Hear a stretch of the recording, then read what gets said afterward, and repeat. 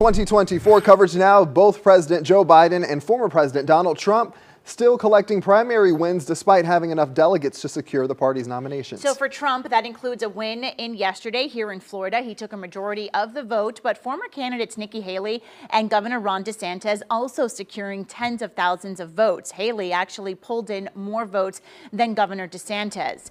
Donald Trump casting his ballot on Palm Beach after voting with former First Lady Melania Trump. Trump spoke about his campaign staff and success in the polls.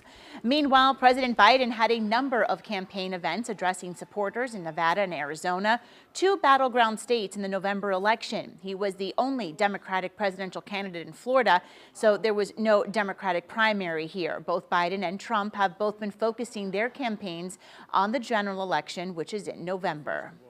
New here at noon, we are getting a look at voter turnout in our area. Voting in the presidential primary remained about average, so Indian River County had the highest voter turnout. They were at about 24%. 23% of voters turned out in St. Lucie County, 22% for both Palm Beach County and Okeechobee. Martin County had 21% of voters show up to the polls.